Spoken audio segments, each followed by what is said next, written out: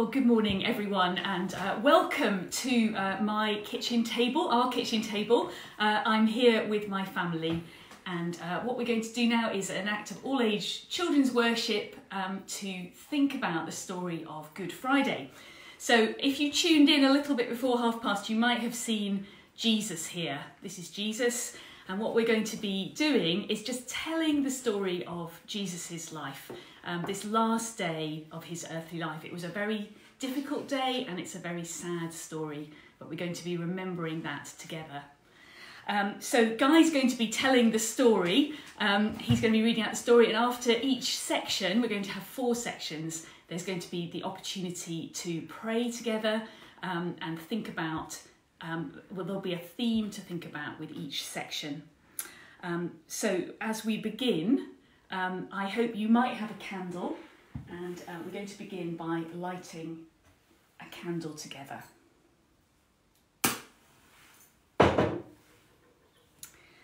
The Lord is here. His Spirit is with us.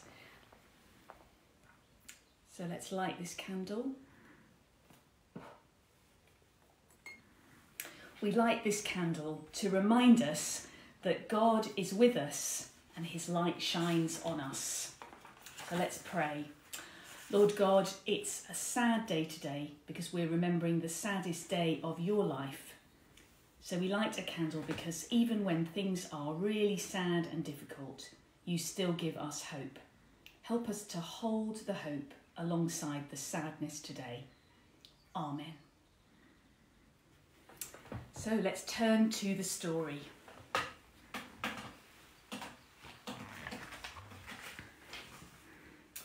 On the night before Jesus died, he had a special meal with his friends. And when they'd finished the meal, they walked to a garden to pray. It was quiet and dark in the garden. Suddenly, torches flared among the trees. People were coming. Soldiers with swords, and Judas, one of Jesus' special friends, was leading them. Jesus, he said, and he kissed Jesus on the cheek. It was a signal to the soldiers. They took Jesus prisoner. His friends tried to help, but Jesus didn't want any fighting. So they all ran off and left him. Peter was scared, but he followed the soldiers. They took Jesus straight to the men who wanted to kill him. Peter stood outside in the cold. "Aren't you one of the prisoner's friends?" someone asked him. "Not me," Peter answered.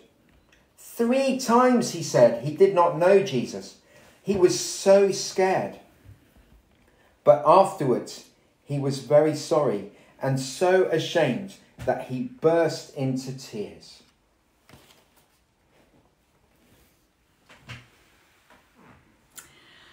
One of the worst things about this last day of Jesus' life was that his friends really let him down.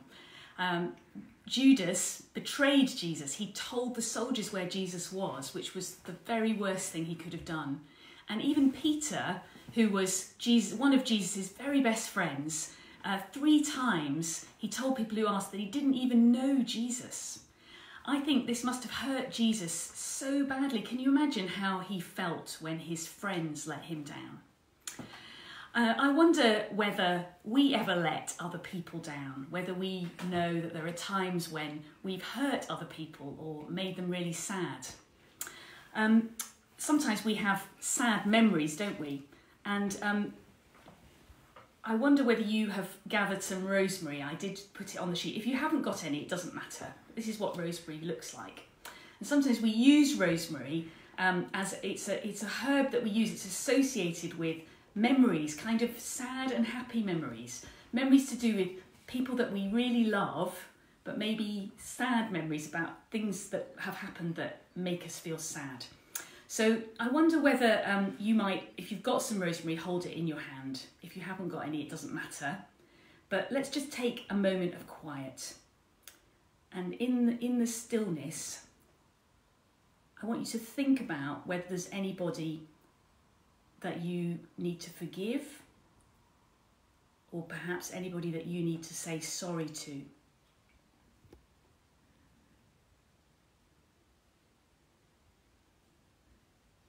Let's pray.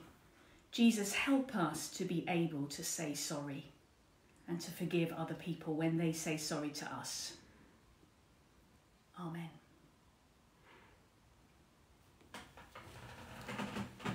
So they grabbed Jesus and they dragged him in front of the religious leaders, the ones who were jealous of him. His trial took all night. "He says he will destroy our temple," said one man. "He says he is a king," said another. "He's a troublemaker," said one and all. None of this was true, of course, but it didn't matter because the leaders had already made up their minds. Jesus was different from them. Jesus wouldn't do what they said, so Jesus would have to die. They beat Jesus. They hit him hard. Then they took away his clothes and put an old robe round his shoulders and jammed a crown of thorns on his head. And while the blood ran down his forehead, they called him names and made fun of him. "So, you think you're a king?" they laughed. "Well, look at you now."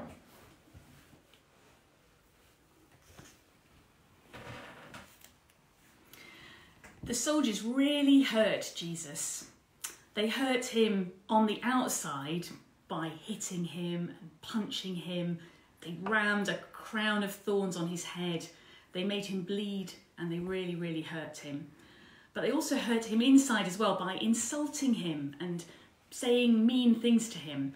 And the thing is that Jesus actually hadn't done anything wrong. He didn't deserve any of that. And all over the world today, there are people who are suffering and are being punished in all sorts of ways for things that they haven't done, things that they haven't done wrong. And there are actually Christians all over the world, people who believe in Jesus, who are in prison or tortured because of their beliefs, and actually they haven't done anything wrong apart from believe in Jesus. You might have a nail. If you've got a nail, then I want you to hold that in your hand now. If you haven't got a nail, you could just gently feel your fingernails in your hand. Don't hurt yourself too much, but just so you can just feel the pressure of that. Just be careful. And if you've got a nail, you might like to just feel the end of the nail, but make sure you don't hurt yourself. But as we hold this nail, let's just take a moment of quiet to remember the people all over the world who are suffering and in pain now because of what they believe.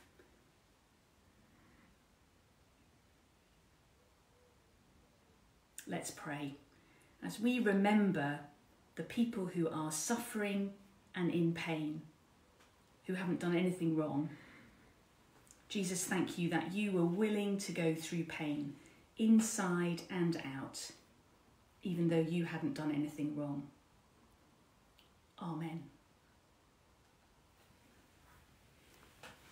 Then they took a cross made of heavy wood and they laid it on his back. "Move along," they shouted, and they led him through the city. Some people cried when they saw him. Others cheered. But all of them followed as he lugged that cross through the city gates and up a nearby hill. When they got to the top, they laid Jesus on the cross and nailed him to it.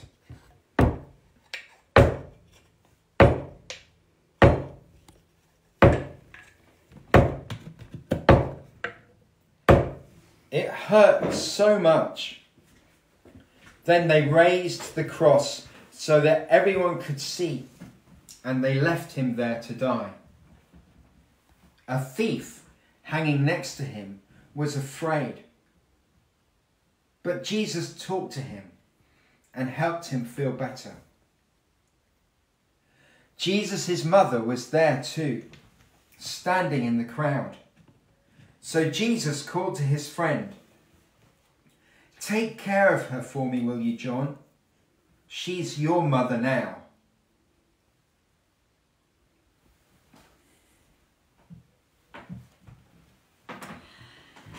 Jesus was always thinking about other people. He did it all through his life. He was always thinking about how he could love other people.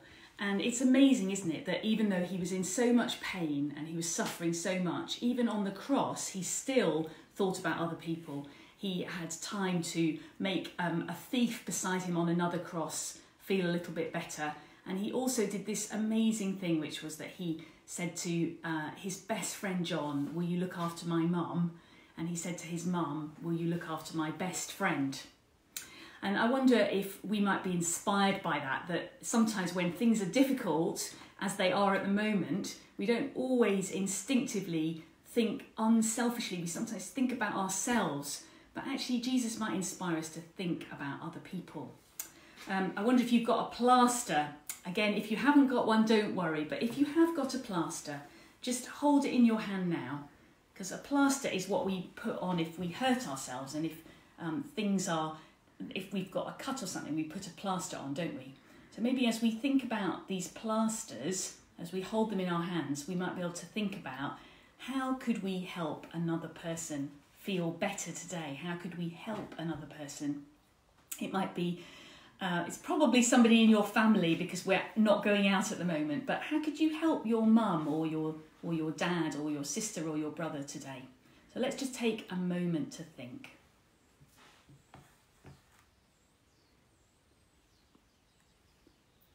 And let's pray together.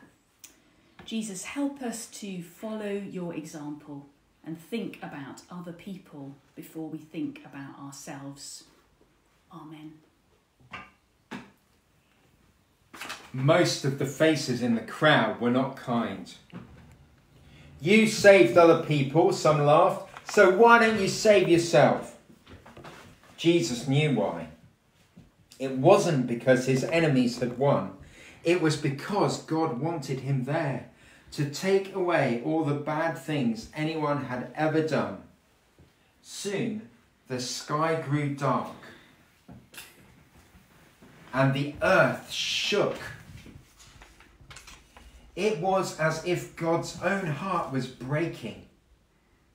And then it happened. "It's done," Jesus whispered. And in the sadness and the dark, he died.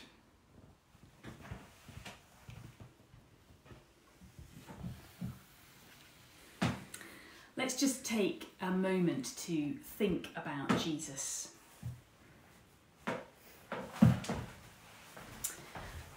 You might have a cross that you've made yesterday, or if you haven't got a cross, you might like to just put your hands over yourself like this, your arms in the shape of a cross.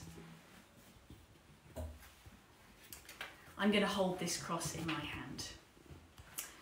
You know, the cross is the place where Jesus shows us that he really, really loves us. And he went through such a lot for us because he loves you and he loves me. So let's just hold this cross in the silence in our hand, or make the sign of a cross, and just think about that. See if you can say thank you to God in your heart for all that he's done for you.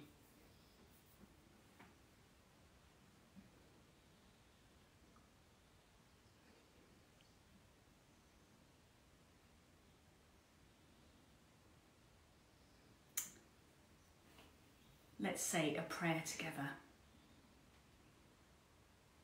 Jesus, thank you that you love me so much that you died for me.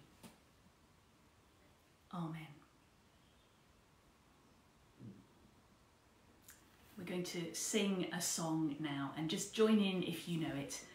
It's a song about this last day of Jesus' life. Let's sing together.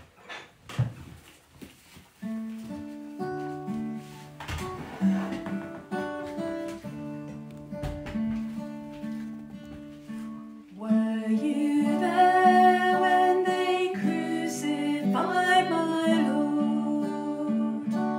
Were you there when they crucified my Lord? Oh, sometimes it causes me to tremble. Tremble, were you there when they crucified my Lord? Were you there when they nailed him to the tree? Were you there when they nailed him to the tree? Oh, sometimes it causes me to tremble. Tremble, were you there when they nailed him to the tree? Were you there when they laid him in the tomb? Were you there when they laid him in the tomb? Oh, sometimes it causes me to tremble. Tremble, were you there when they laid him in the tomb? Were you there when God raised him from the dead? Were you there when God raised him from the dead? Oh, sometimes it causes me to tremble. Tremble, were you there when God raised him from the tomb?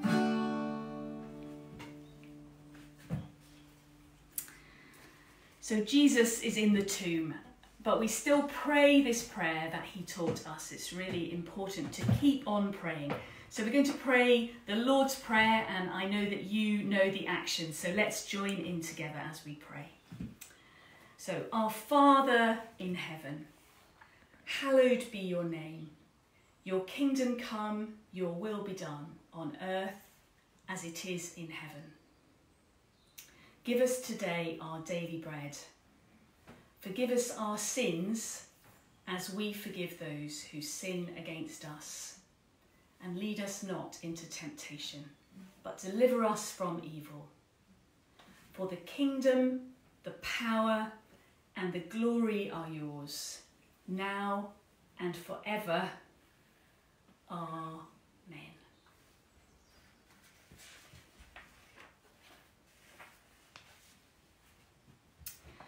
So Jesus is in the tomb, and I'm going to blow out this candle now.